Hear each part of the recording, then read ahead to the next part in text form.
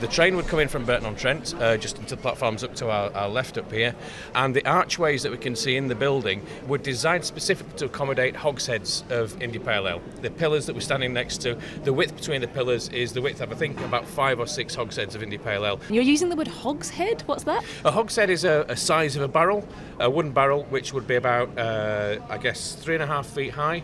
You see them occasionally used in old pubs these days as tables. And it would go from here down to the docks.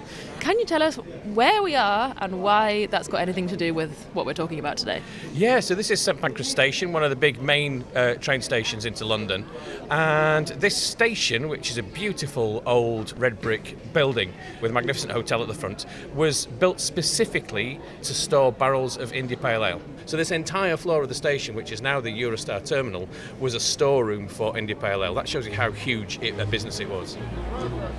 Yeah, so if you happen to pass through the Eurostar terminal at St Pancras Station in London, which is not far away from platform 9 3/4, just imagine those sweeping red brick arches rammed full of enormous barrels of beer. That was Pete Brown, by the way, a food and drink writer we'll hear from throughout today's episode. I'm Rachel Stewart, and this is Don't Drink the Milk, the podcast that takes you on sometimes perilous journeys around the world to better understand the things around us, like the beer we drink. IPA is one of the most famous styles of craft beer, especially it seems in the States, where it accounted for more than 40% of all craft beer sales in 2022. But it's got plenty of fans elsewhere in the world too, including among my fellow thirsty Brits. Yeah, I've just drank an IPA there, yeah. I'm a fan of IPA. I do like IPAs, yeah. It's probably my most bought beer. Yeah, I feel the same. I feel like when we buy each other a drink, we'll go, oh, what do you fancy? And we go, oh, just get me an IPA. But within those trendy, hoppy notes is a story of empire, exploitation, and evolution. It's a story that's hiding in plain sight, right there in the name. India Pale Ale. Most people who drink it aren't aware that IPA stands for India Pale Ale. And when you go to non-English speaking countries, craft beer drinkers pronounce it IPA. They just think it's a word. Back to those beer drinkers in London. Do they know what IPA stands for? Oh, that's a really good question. To which the answer I don't know. I love beer. yeah. Indian Pale Ale. India. It's Indian Pale Ale, I think it is, yeah. Okay, but did they know why it's called India Pale Ale? No, I've no clue. Absolutely not. I think so. It's because they used to transport beer from India to England. That's close-ish, but the wrong way round. This beer travelled from England to India back in colonial times. But how? Why? And what does this colonial hangover really mean for beer lovers around the world? The real story of empire does not tally with the mythology that is most often disseminated in the British public sphere. And it's a brutal, horrible, savage story, which has almost been erased from British history. We should be in a situation where we're telling people the history of the IPA and where it came from. Chinese whispers. Telefono senza fili. Telephone. Kulak dan kulak. Stille post. Испорченный телефон.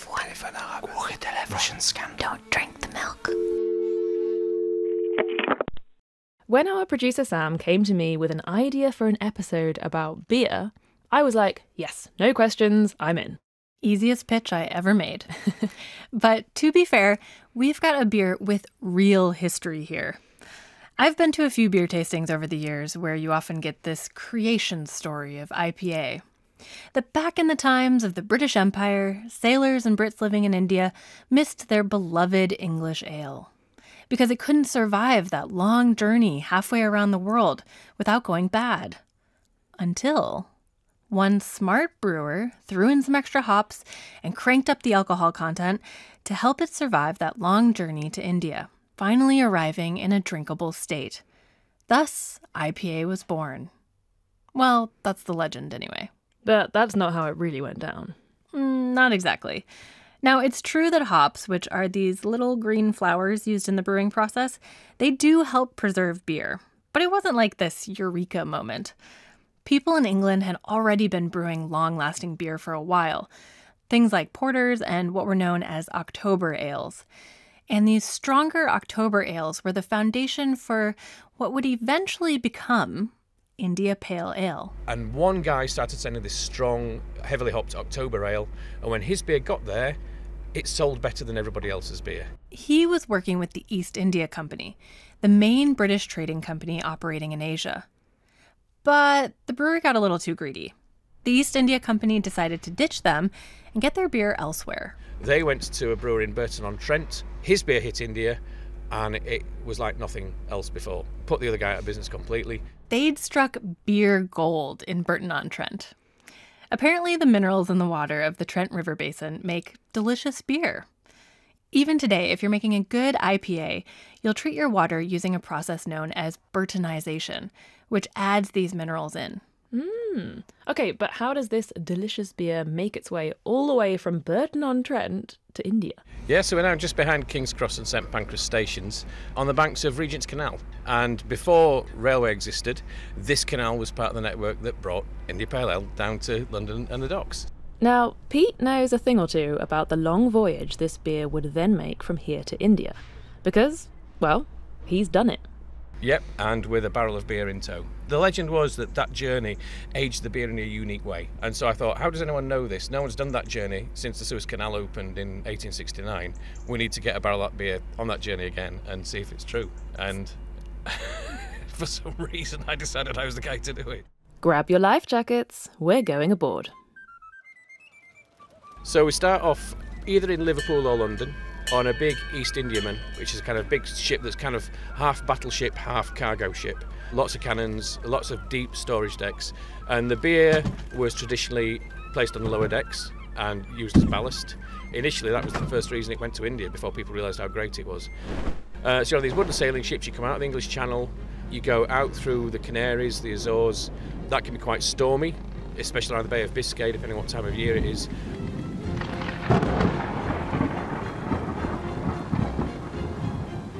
A significant proportion of ships kind of wrecked and their cargoes would go into the shore.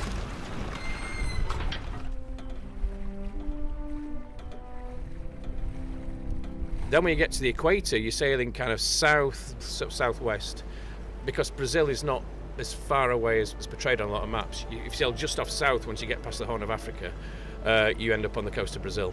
But when you get to the equator, and this happened to us, you get to the doldrums, which is a common term now, but initially means the weather conditions around the equator, where the sea is flat like a mirror and there's no wind at all. You're just a ship on a sheet of glass, and you're stationary. And people often went mad there, jumped overboard. You know, you sail 24 hours a day on different watches. There were nights when I'd be on the tiller of the ship, sort of navigating, guiding it, where you've got shooting stars all above you, flying fish in the water, jumping onto the deck, and phosphorescence in the water behind you. So it's like you're in your own silent disco. And then as you're going up the west coast of Africa, you go past Madagascar, you go past the coast of Ethiopia, Kenya, Somalia. When you get to Somalia, you have a permanent night watch stationed in case of pirates, who are real and now have speedboats and machine guns, not cutlasses and eye patches. And were you just sort of hugging your barrel of beer? Yeah, I had a big suitcase on wheels that it was in. I got to India and I had to pay $276 American in bribes to get out of the port. So presumably when you got there, you cracked open the barrel and had a taste? Yeah, it was great. I mean, I'm biased, obviously, because I'd been waiting to taste this beer for 3 months. It was wonderful, it was mellow and it was smooth. Wow. So it kind of demonstrated that the journey had a real effect on the taste of the beer. Brewers would market their beer with descriptions like Pale ale, prepared for the East and West India climate. Over time, that was obviously shortened to something a little easier to say. India Pale Ale. Would you like to order anything, like a pint or...? I think we'll go for IPA for sure. What have you got on tap? So we've got a couple of options. We've got the Sorcery, 3.9% IPA, and we also have a live IPA, which is 5.5. Or you could go for a 2.8% small beer. We'll go in the middle. Yeah, we are working after all. We're in the Glad, a cosy pub not far from London's famous Borough Market. We can't not have an IPA while making an episode about IPA. That, and we're here to meet someone else who is partial to a pint. Hey, David. Hi. You all right, David? Long time no see. Yes, yeah, you well. My name's Dave Jesudason. I was actually acclaimed as Beer Writer of the Year 2023 a few days ago. I'm a journalist and a British Asian author. My mum is Malaysian and my dad is Singaporean, but he's from Indian descent. And I love beer, but primarily I love pubs and how it's served and the culture surrounding beer and those who drink it. Then first of all, let's just say cheers. Thanks for coming. Cheers, no worries. Cheers. Thanks for asking. What can you tell us when you taste this beer? Like, what should we be looking out for in the flavour? Well, I mean, what we're having now is an American-style IPA. The majority of craft beers are going to be IPAs that are brewed in American style. So they have more citrusy hops, whereas a British IPA is always going to be more malty or bitter. Like when you have an American IPA, they are generally higher ABV, percentage alcohol-wise, whereas British IPAs are going to be more sessionable. So session is any beer that's around 4%, I'd say. And why is it called that? So you can have a session.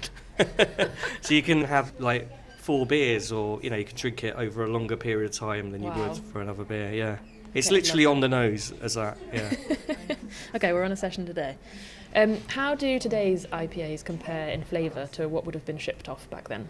It wouldn't have tasted anything like an IPA that we have today. Oh, right. So beers that were shipped to India, so they completely changed their flavour profiles by the time they reached India.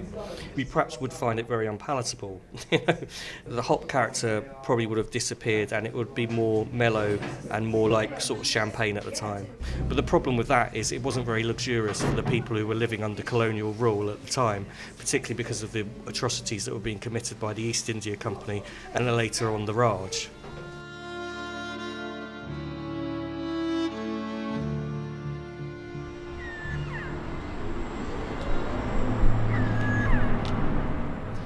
It's a misty morning in London. You've taken me down to the water. We're somewhere around Canary Wharf. Looking out onto the slightly dirty looking Thames. Lots of seagulls around, but apart from that, not really a person to be seen. Yeah, we've got some shipping containers in the background being loaded up and down. So this is the spot where the East India Company ships would have come into, loaded up with goods for Brits in India, things like India Pale Ale, foods, furniture, whatever commodities from home they wanted. And it's also the spot where those ships would have eventually come back after their very long voyage, carrying lots of things from India. Spices, tea, textiles. And, it's funny, we've got the city right behind us, so these tall skyscrapers, lots of them are large international banks, kind of a symbol of the wealth that flowed into this country due to what the British Empire brought back. So I think the important thing to recognise about the East India Company is that when it was set up in 1600, England, Britain at the time, was a very marginal part of the global economy. The Indian economy was worth 10 times that of Britain. So that's 1600.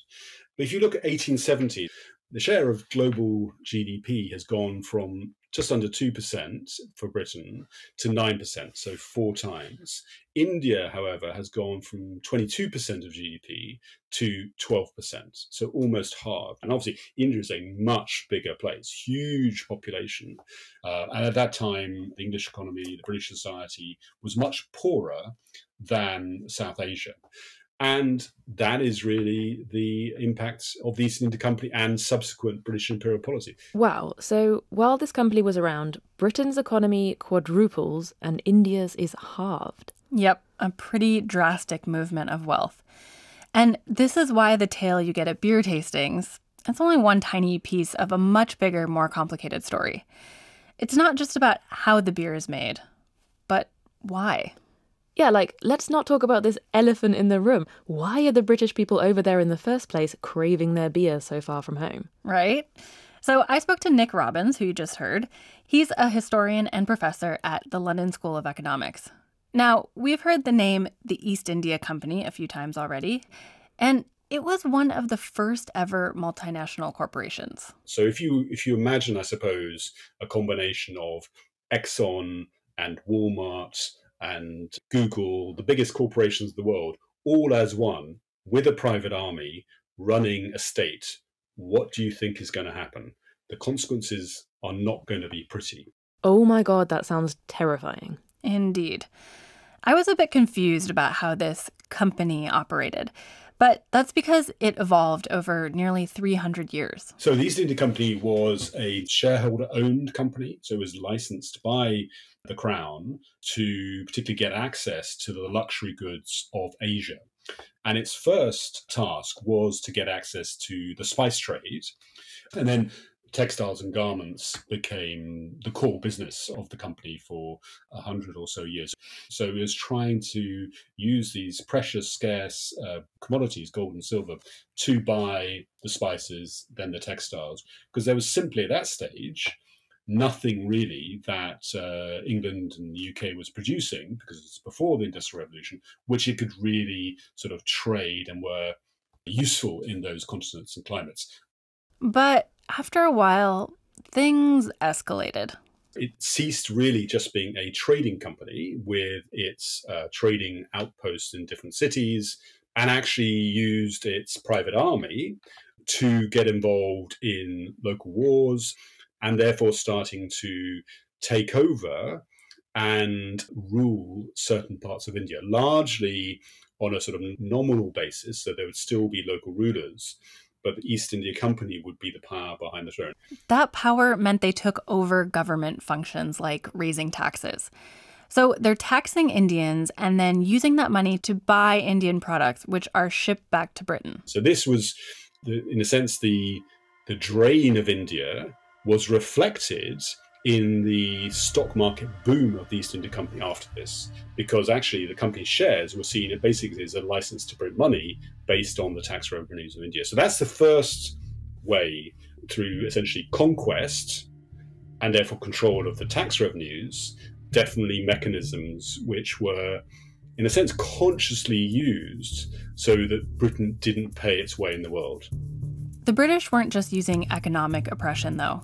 They used military might and violence to shut down resistance and conquer territory. They had a huge, huge army. At one time, their army outsized the British army. And the early 19th century was kind of like Britain's version of the Wild West in India.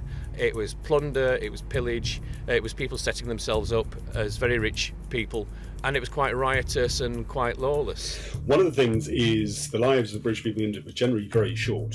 It was a very dangerous place to be, largely through disease.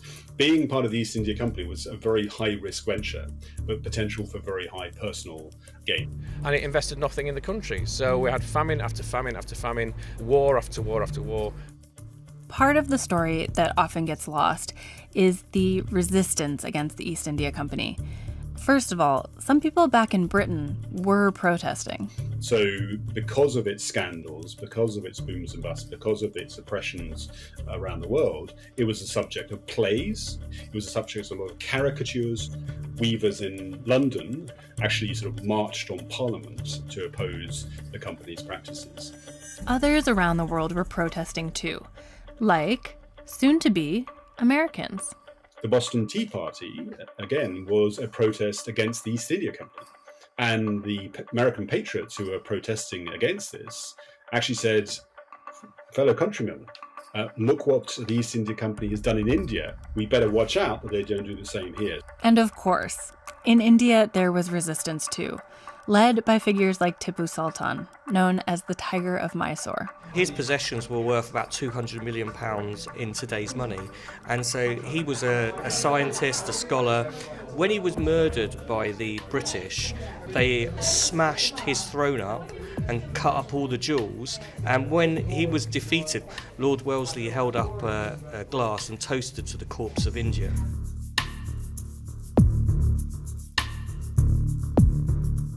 And in a weird way, this brings us back to beer. It was literally fueling an army. Being a soldier in India was short periods of intense violence, followed by long periods of doing absolutely nothing. And one of the things they did to pass the time was get drunk. There was a local drink called arak, and if you drank arak, you probably had a life expectancy as a British soldier of about 3 months. Alcoholism and disease killed far more British soldiers than anything else did that ever died in battle. And so the British Army knew that they had to offer an alternative that was strong in alcohol, that the troops could get drunk on, that was good enough quality to stop them drinking the arak. And that's when IPA started being shipped in industrial quantities. More beer in a second, I promise. But very quickly, it's here we come to the demise of the East India Company. This chaotic situation couldn't last, and under pressure from home and abroad, the British government finally steps in. In the 1850s, you had increasing control by the British state, one, to rein in the company, actually, because it was in many senses out of control in India and was concerned about it being out of control in Britain as well, but also so that the British state could start exercising more control of this commercial institution as it was becoming more of a sort of territorial power and not just a merchant operation. And the British Raj essentially took over in 1858. The end of the East India Company didn't bring an end to colonial rule. Far from it. The British Raj marked a period of direct rule by the British government over the Indian subcontinent. That lasted until the partition and independence of India and Pakistan in 1947. As with the East India Company, the end of the 19th century saw IPA fade away too. And this was for a few reasons. Not least of all, attitudes towards drinking. In the later Victorian age, Britain became a very prim, proper, almost a religious fundamentalist country. And those prim Victorians, and the missionaries who went to India, were often in favor of prohibition. Shipping routes were also shortened when the Suez Canal opened in 1869, cutting the journey to India down from 6 months to a matter of weeks. So no need for a beer with such a long shelf life. And finally, there were some new beers on the block. Germany and the Czech Republic developed golden Pilsner lagers, and they were even better at being cold, refreshing drinks in a very hot climate. There is nothing better than having a lager in the sun. But that clearly wasn't the end of IPA. I mean, today it seems to be absolutely everywhere. So when did it make a comeback? This style pops up sort of like a message in a bottle in the US in the 1970s. While experimenting and trying to recreate the flavor of old, mellow British beers, brewers on the West Coast discovered their own hops had a very different effect. Wow, that's punchy, that's different, that's rejuvenating. And so American brewers accidentally stumbled across a way of using their hops, which no one else wanted, to create a beer like no one else had tasted before. And it became the style that sort of exploded craft beer as a movement from kind of American microbrewing to being a global multi-billion-pound business. It's kind of like how Fanta apparently tastes different all over the world because of the different oranges, right? Yeah, something like that.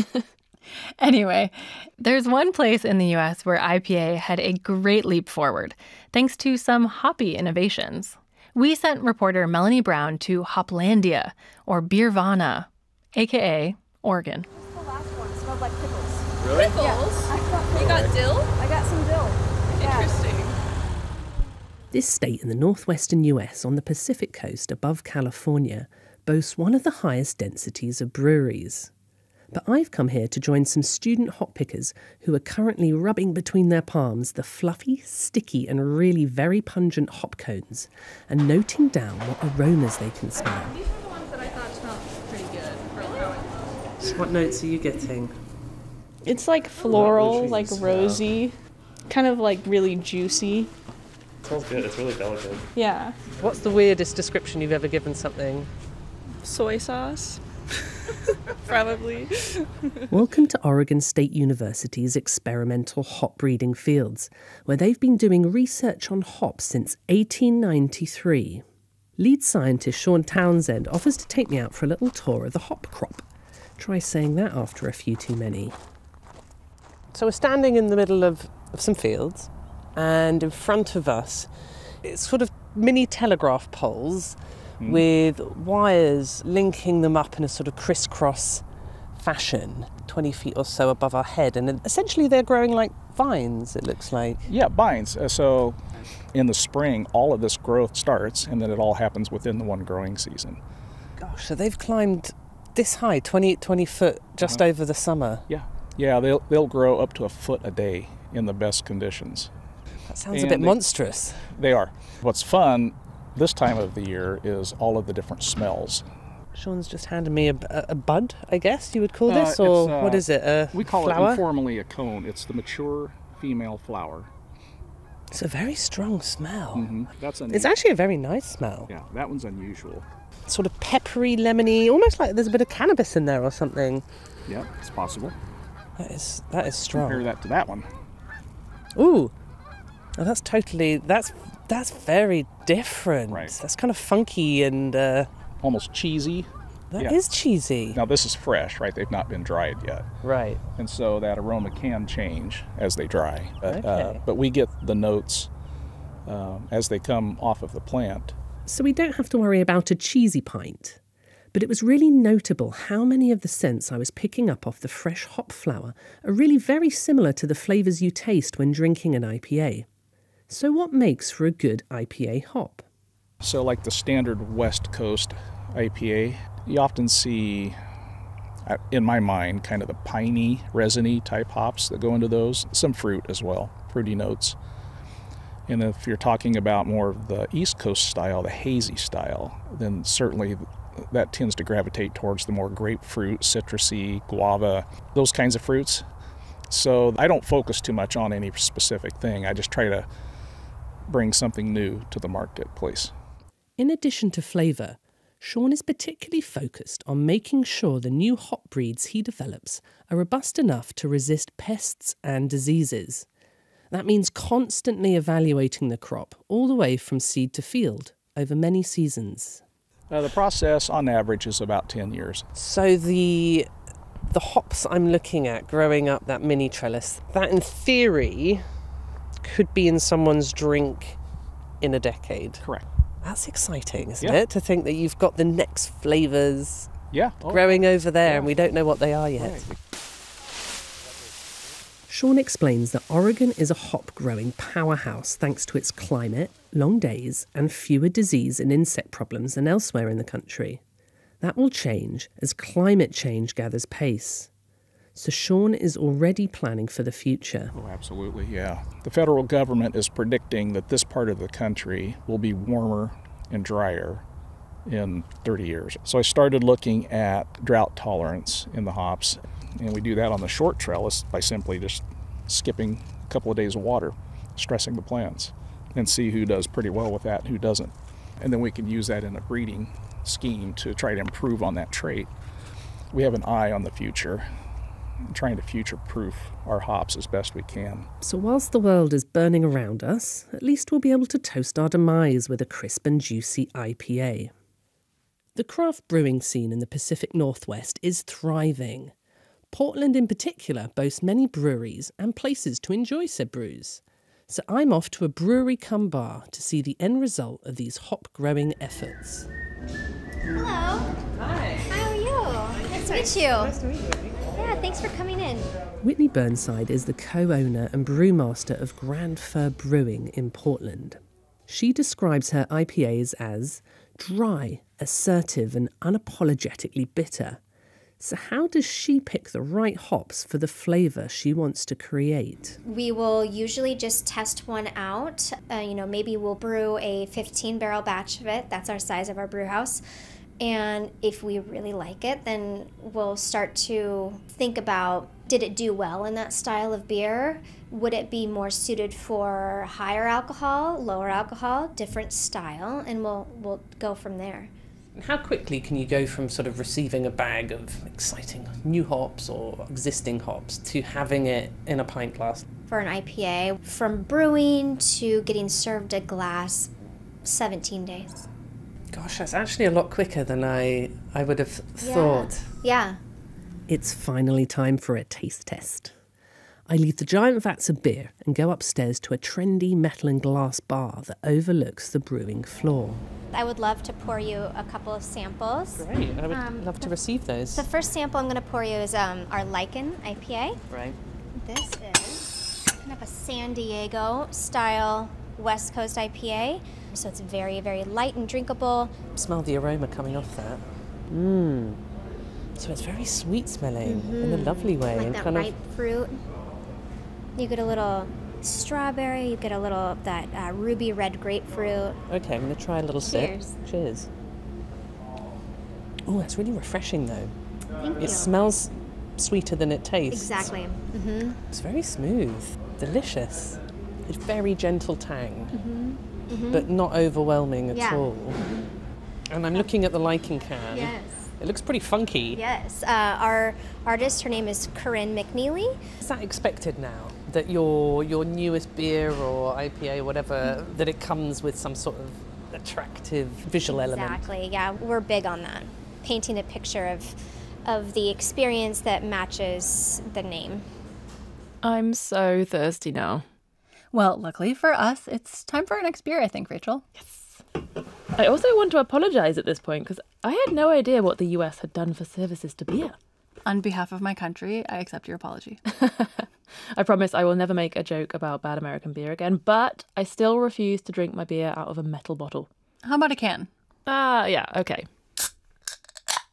Rachel, I have a few IPAs from the US here that we can sample, but more importantly, I want you to take a look at the branding and tell me what you see. Okay. So we've got some really bright colours. Okay, I said we've got some bright colours, and the name of the beer is Bright Colours. We've got kind of like a tie-dye design on the front with like pinks and turquoises and blues. Next one is also bright colours, but in a kind of cool, simple graphic way. So we've got very nice deep pink and oranges, and it's called Grapefruit Crush. I like this one a lot. I'm salivating. Oh, this one's cool. Right, so we've got a bit of a cartoon going on. We've got a goat wearing underpants. He's got an electric guitar and he's raising a saxophone above his head. We've got a motorcycle being ridden by some masked, horned thing with purple hair, and a skier with really cool retro clothes. It's a lot to pack on one can. It's so much going on here. I'm not sure I would go for this on the shelf. It's too much for me. It drew me in. I mean, looking at all of these as a whole, what sorts of vibes are you getting? There's loads of bright colours. It's quite fun, funky, young. There's some like humour involved, I'd say. It's quite funny. It's quirky. Yes, there are some clear themes here. But in recent years, marketing for some IPAs, particularly IPAs in the UK, has gone down a completely different route, recalling the era of earlier IPAs. Here, so I want you to have a look at some of these. Okay, so we've got one first up called Sea Tiger. Then next up, Jaipur IPA. Again, this one's pretty in your face. Imperial IPA. Old Empire IPA. Bengal Lancer. But underneath it says brewed beside the Thames. Oh, okay, the next one is called Maharaja IPA. Okay, this bottle again looks pretty old school. It's called 1839. Okay, this is like really trying to hark back to olden times. So these are some bottles and the labels on them and how they're marketed. But here are a couple advertising campaigns that have also run in the UK in recent years. So the third poster I can see, it says, brewed in Bermondsey, South London, nowhere near India. It's almost like you're being taunted as a brown drinker by these marketing, the way these products are marketed. And I think it harks back to this idea of Britain being once great. And when people think about that, they always think about empire and how Britain ruled India. Especially when you have a situation where we're a declining force on the world stage. So to hark back to an era where we weren't that, then it is very compelling for some people and some drinkers. But for me, I think that's really silly because all that we're harking back to an era that never existed anyway. A lot of people were very poor in this country, and a lot of people were made a lot poorer in India. This is actually what got David writing about India Pale Ale in the first place. Marketing companies aren't interested in history. They're not interested in anything apart from selling a product. The problem is when it becomes marketed as a luxurious product that ties into colonial splendour, or it does something silly and doesn't engage with its past. You have this thing of beer companies saying, well, I don't want to engage in that subject because it's too problematic. And what about consumers? Are we ready to talk about this colonial legacy? In that trendy craft beer bar in London, we surprised people with a pretty unexpected question while they sipped on their pints. Do you think Britain deals with its colonial past well? No. Absolutely not. Not in terms of education, not in terms of what they're doing now or to recognise it. No, absolutely not. As a whole, the country is divided. There's a section of people who are like, bring back the empire, who probably don't know the history behind and the violence that came from it. It's very celebrated, which I think ignores a lot of what happened. It makes me uncomfortable to think of the fact that Britain is very proud of it still. Based on history, and especially what's going on lately with obviously a new king and all these things, I think they had a chance to actually change that legacy. They didn't. So yeah, I would say no. I lived in the UK for a while, and I've got to say, this really shocked me. This period between the Tudors and World War I, a pretty large period of time, seems to be like this black hole for most Brits. I know, it really is kind of shameful. I don't even remember learning a single thing about the East India Company in school. And I actually only had to do history as a subject until I was like 14, I think. For a people so into pub quizzes, you'd think you guys would be more schooled in your own history. But Rachel, you're not the only one who missed out on this chapter. So my students come to the classroom in their third year. They're about to finish. And in general, they have a very, very minimal understanding of the British Empire in general, almost no knowledge of the East India Company, and very basic, if any, knowledge about the British Raj in India. They might have seen a few films or read a book or two, but there's very little specific knowledge on these topics. My name is Priyamvada Gopal, and I'm Professor of Post-Colonial Studies at the University of Cambridge. Priya teaches at one of the most prestigious universities in the UK, if not the world. But she's found herself having to offer a sort of remedial crash course in colonial history, just so that her students have a basic understanding of the British Empire. But Priya is a professor of literature, not history. I believe that you can't really teach literature without some historical understanding. And I also believe that literature is a participant in the writing of history, in documenting how people relate to historical events, how people relate to each other, how people think about themselves in the world. We often get the story of empire from the point of view of the colonizer, in this case the British, but from other European countries as well.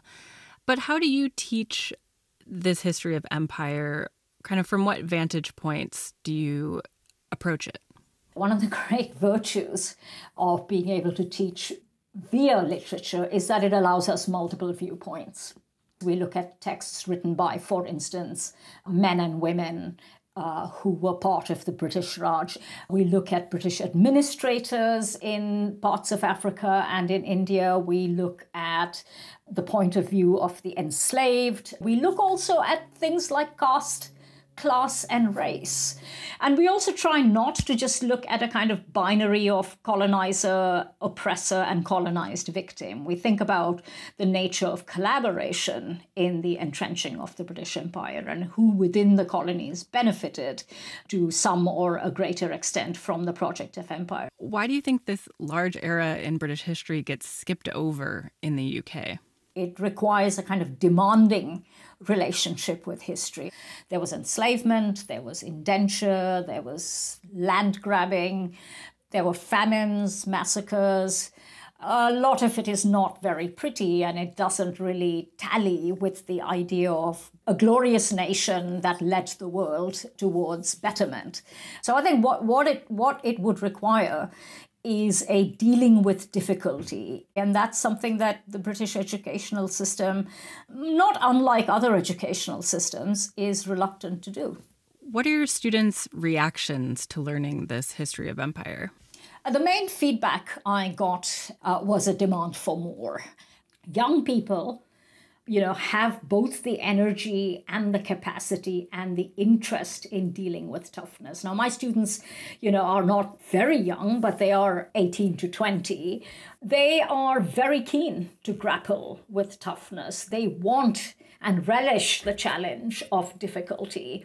I think the unwillingness to deal with toughness really reflects a jaded adult mindset, an adult mindset that isn't willing to leave its comfort zone. And as Priya points out, this is not ancient history. Over 1/3 of the world lives in a country that was once under British rule. There is very little that is happening in the world at this exact moment that is not profoundly tied up to European empires more broadly, but also the British Empire more specifically. And one of the exercises that my students really enjoy doing in dialogue with each other is thinking about how the British Empire shaped their own family histories, their own class backgrounds, their own kind of cultural identities. And then how do I, an Indian woman, turn up in the classroom teaching English literature? And then we talk about the fact that the British Empire created what it called a class of interpreters between us and the millions whom we govern. And they turned to the dominant castes in India to create the small group of English-speaking people who would be, as they put it, interpreters, English in every way but blood and color. And I talk about the fact that my ancestors were part of that project and therefore were part of the creation of a small but extremely influential Anglophone English-speaking middle class in India. We often think about, historical acts as very distant. But actually, when we start to make the connections, we might realize that we're a lot closer to certain historical events and moments than we think we are. Yeah, it gives us kind of a tether, a connection in a way that just learning about it in a classroom feels maybe too big or not so tangible. Yeah, or pointless. But, here you can start to make connections that, may give you some sense of who you are.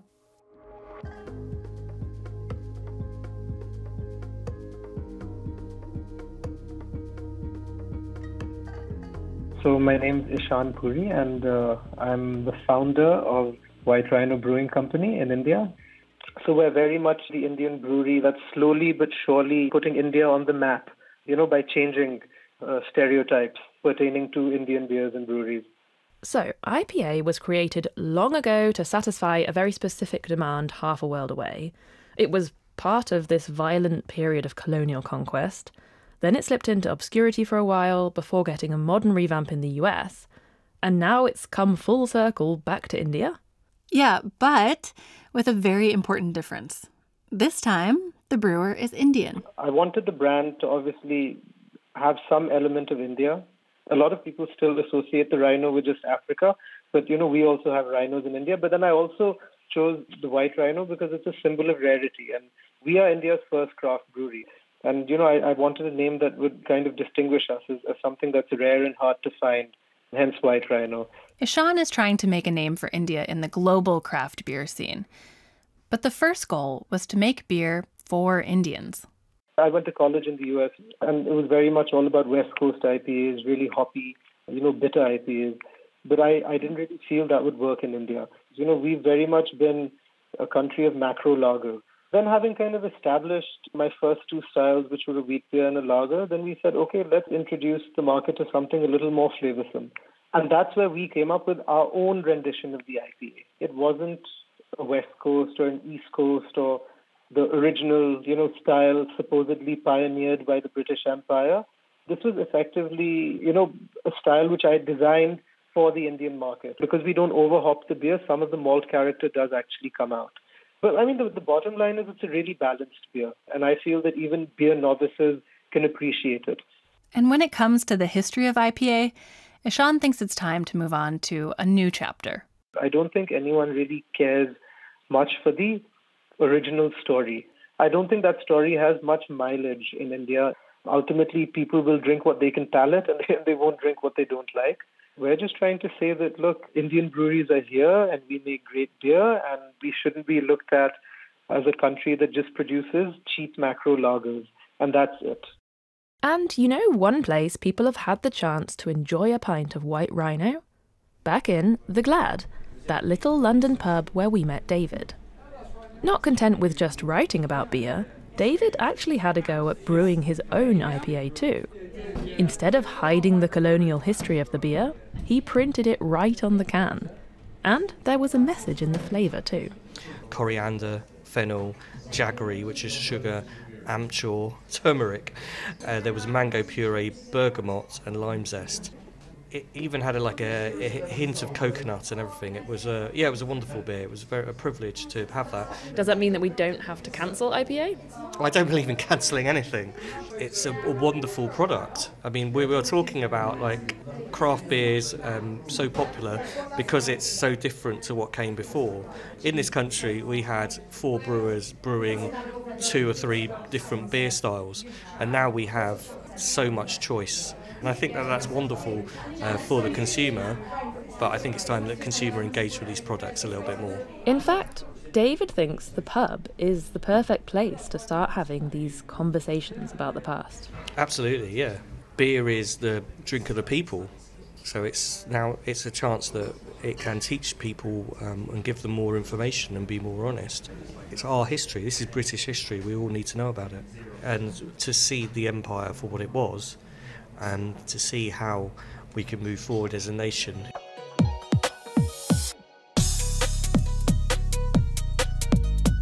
Thanks for joining us for a pint, or 3, and thanks to all of our interviewees for their time and expertise. This episode was produced by Sam Baker. It was edited by Charlie Shield. Our team also includes Katharina Abel on fact-checking, Julia Rosa in the archives, and Chris Cowler. Extra thanks this week to Shabnam Sarita and to Megha Khanna at the Gladstone Arms in London. I'm your host, Rachel Stewart. If you're new here and still wondering what's up with our weird, quirky name, I recommend listening to our first ever episode. It's about the game Broken Telephone. You can get in touch with us at don'tdrinkthemilk@dw.com, no apostrophe. Tell us what historical conversations you're having over a beer, or just recommend your favourite brew. We'll be back in 2 weeks with something to soak up all of that beer. That's really good. I can taste the bright colours jumping out of the can.